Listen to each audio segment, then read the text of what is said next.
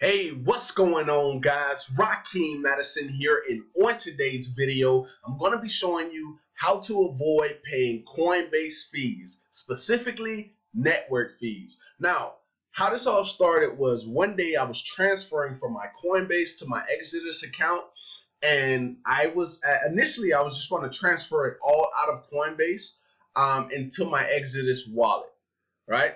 But when I put the 50 that was in there to try to send it, I noticed that there was a $16 charge on top of that.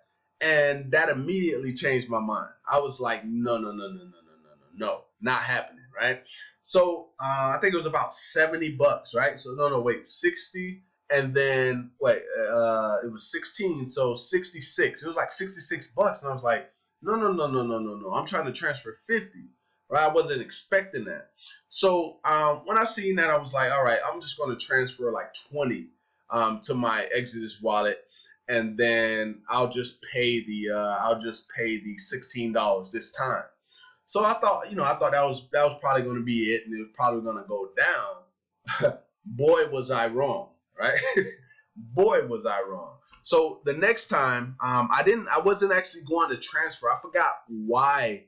I was on Coinbase, and I just happened to see that the network fees were ridiculous, right? And I'm actually going to show you. So if I go to accounts, all right, and then if I go to, I'll pull this up. I'll pull send up, right? Because I'll go over here now to my Exodus wallet, and then I'll hit receive, and then I'll click on my BTC address for my Exodus wallet.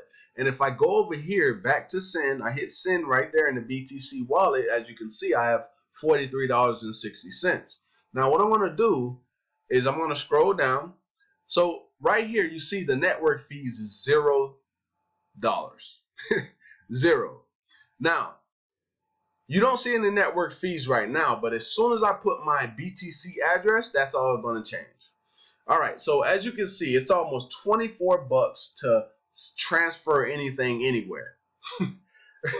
So it does not matter what I put in here as the amount. They're going to add that $23.77 to whatever I'm trying to transfer, which is absolutely ridiculous. All right, so what I'm going to do, I'm just going to put $100 in there.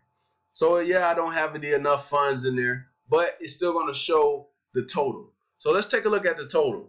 They added, so not only I'm gonna transfer my 100, but I'm also going to be paying $23.77 on top of that, which is pretty ridiculous once again.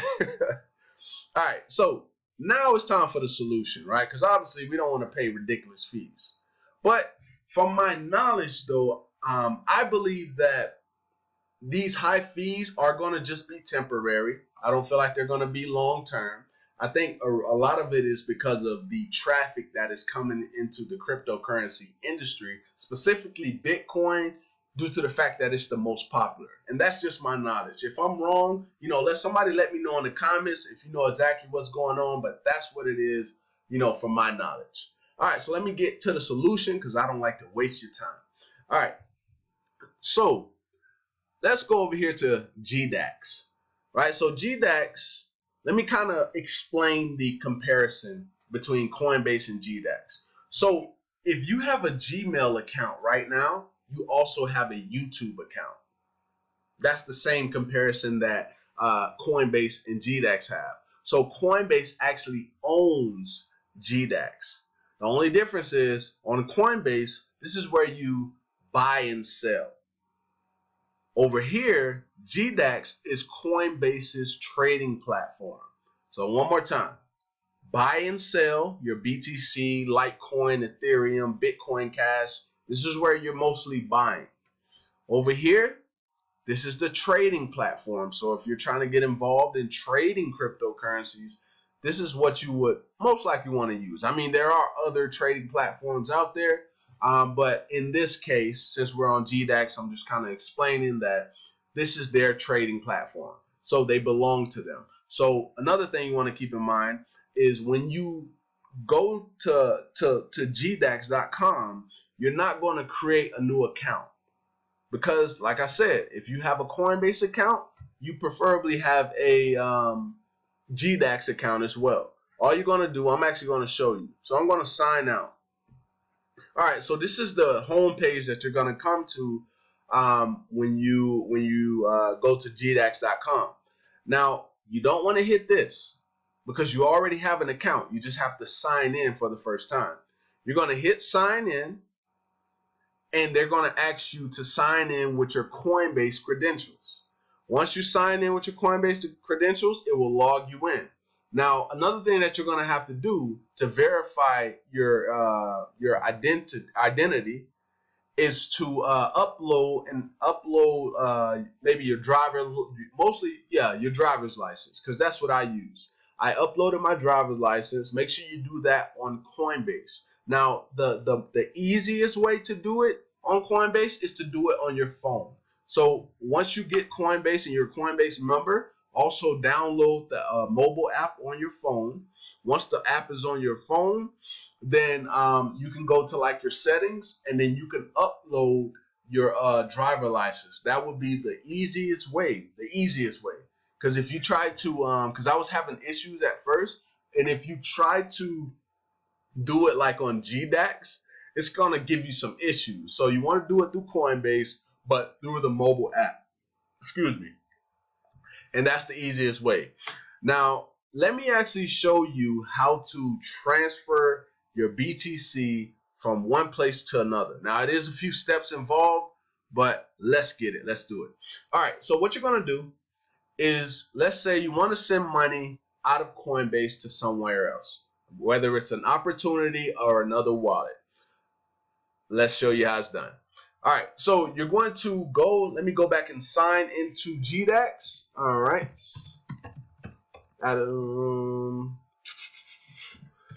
All right, almost there. Hopefully I put the right password in. If not, we'll find out.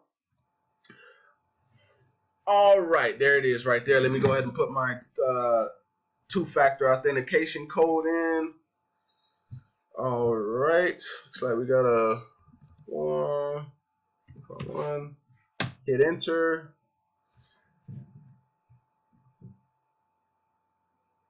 All right, so we're in, right? So we're back on GDAX. Now I'm gonna make this real quick. You see right here where it says deposit? You're gonna hit deposit. Now you see where it says Coinbase account. Remember I said they are connected. Coinbase owns GDAX. So if you hit Coinbase account, they already connected to your Coinbase account. So this is what is in my Coinbase account right now. So what I want to do is I want to put the amount of BTC that I want to send over. So I'm going to go back to my Coinbase account. I'm going to click on the send, and I'm just going to type a number, an amount in, just to try to send some, just to see what it is in BTC. All right, so $5 and BTC is 0.00031. So what I want to do is I want to hit copy, and then I'm going to go back over here to GDAX, and I'm going to paste that right there. So far we went to deposit. It popped up on the bank wire. We're going to go to Coinbase. We're going to put the amount of BTC in BTC. Make sure you calculate that, right? It already has your Coinbase stuff, so you're good to go there. All right, so at this point, I want you to read this with me. Processing time. Coinbase transfers are instant and free. One more time. Coinbase transfers are instant and free. So the last step that you have to do to deposit your funds into GDAX first, deposit funds. Boom. You have successfully deposited 0.00031,000 BTC, right? So if you look there now, there is 0.0103000 because I've transferred a few times just to make sure that this was actually working with no fees at all. So if you look right here, let's go back to my Coinbase account now. Let's refresh the screen. All right, so as you can see, this is what I just transferred. I did two other ones earlier just to, test it out to see if it was actually working. but here is my transaction right here, 0.00031 BTC. And let's look at my let's see here, accounts. All right, so here's the transfer right here, 0.0031000. Let's go back, 0.0031 BTC. Right, I sent over $5. Since I sent it over, it went to $5.03, right? Because BTC just went up. All right, so as you can see, there was no fees. Now here's the second part of this video. All right, so I'm going to click back on GDAX right there. Now let's say you want to send it over to an opportunity such as like Bitconnect, Hashflare, Swiss Gold Global, all those other companies and opportunities where you can pretty much earn passive income from, to avoid those fees, because nobody wants to pay a ridiculous network fee and where it's basically taken away from their you know, what they're going to be investing into any one of those platforms. So we're going to hit withdraw. All right, so as you can see, it's already on the Coinbase account, but that's not what you're going to use this time. You're going to use BTC address. So it's really as simple as this. So if I wanted to send it to either one of those opportunities, whatever the BTC address that whatever one of those opportunities gives you, like for example, if I were to use the BTC address to bring BTC into Bitconnect, I will put that address right here. And then once again, BTC amount. So make sure you go over here to try to calculate, you know, how much you need to send. If you're going to Bitconnect, the minimum is $100. Right, so what you want to do is you want to type in $100 and see how much that is in BTC. It doesn't seem to actually be doing it right now. Oh yeah, because I don't have a BTC address in there. Let's go to, let's just hit receive. Let's just put this wallet in there for now. Hit send again. We're going to hit enter BTC address. All right, so let's put $100 in there. $100. Oh man. All right, so $100 is 0.0061. So what you would do is you will put that amount in here and put the BTC address that it needs to go to. And then if you have a two-factor authentication code, you're going to enter that here. And then what you're going to do is you're going to hit withdraw funds. Once you do that, it's going to pretty much do what it did when I did the deposit and I hit it. It said successfully sent. That's exactly what it's going to do there. Now, granted, it is going to a different platform, so it may take a little bit of time. But as you can see, I did not pay any fees to send it from Coinbase to GDAX. All right, so with that being said, I hope that you got massive value from this video. And honestly, you're definitely going to save yourself some money, because I was very close to spending $30 to send my money, but I just couldn't do that, right? I needed a solution. So I hope I was the solution for you today in this video. And like I said, if you got value, smash that like button right now. If you haven't yet subscribed, be sure to do so. So with that being said, I look forward to seeing you in the next video, my friend. Peace.